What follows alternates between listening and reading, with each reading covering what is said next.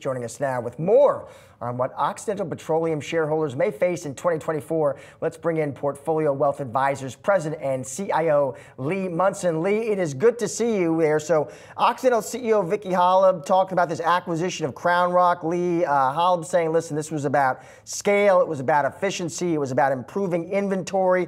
What do you think, Lee, of that acquisition? You believe is a smart move to make strategically and financially? Well, the strategy there, it makes me shake my head a little bit. You know, when you look at the timing of early December when they made this acquisition, just 32 days prior when they had quarterly reports, you know, management said that they weren't looking for any acquisitions, that the Anadarko was fine and that they had $2 billion of synergies. And so it's funny that 30 days later, they bust out and say, oh, we're going to have to stop buybacks.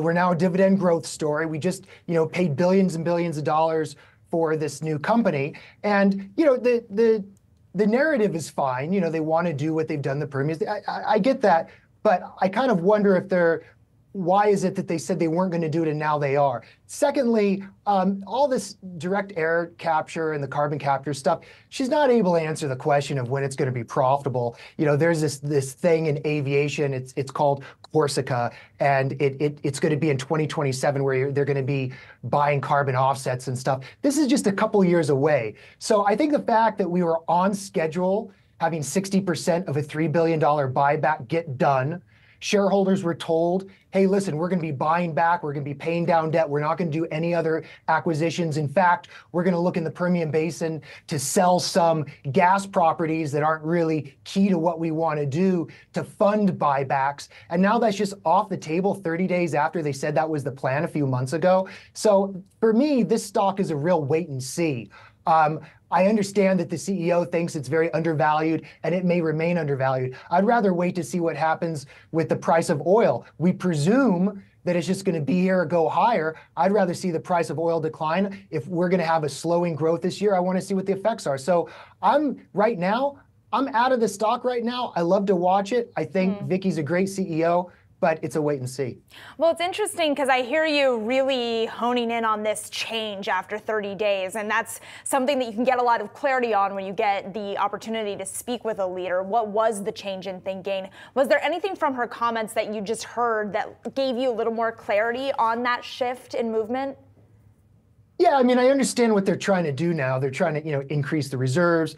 What they're trying to do is, here's what they're trying to do.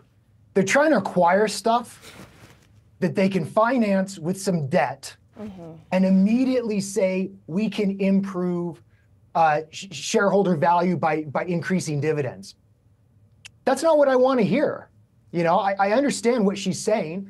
I think it sounds like a good strategy, but that's not why I own the stock, and that's not what I think is going to make things move forward. If the business was strong, if their setup was good, I don't think they would have to make this acquisition. I would have preferred that Vicki said something like, we weren't planning on doing this at all, but we got this incredible deal. We couldn't resist the price. The price was why we did it, but it comes off like this was always the strategy, and that's to me, that's a tell that tells me I just want to take a break from the stock for a little while.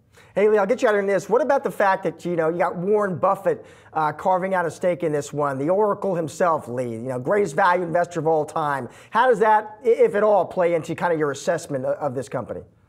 Oh, it was one of the main reasons why I identified the stock. It was one of the main reasons why I bought it. Last year, I think I might have bought some in 22, 23. I forgot exactly the day I first started purchasing it. But, Warren Buffett's a great idea generator, right? And I think that there was a thought over a year ago that he represented a floor on the price. But the problem is that the stock isn't moving. It's not making much money. They've subtly changed directions. Of course, it all sounds very good, but I don't see the energy, right? And so, Warren Buffett's a very, very long-term investor. I would rather wait for the price of the stock to start moving up. I'd rather like to see when the share buybacks start coming back. I'd like to see how much money we're wasting on direct air capture and to see if that's even something that's going to grow and move the needle. If not, it's just wasting my time. I would rather have a more pure play. So at this point, I understand why Buffett was interested. Today, I'm on my own, and that has less bearing.